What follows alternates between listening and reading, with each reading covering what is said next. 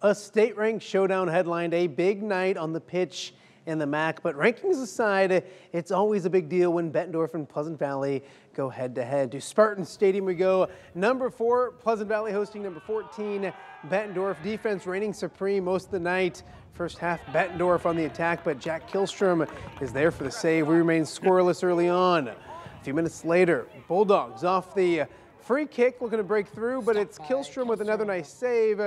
It's still 0-0.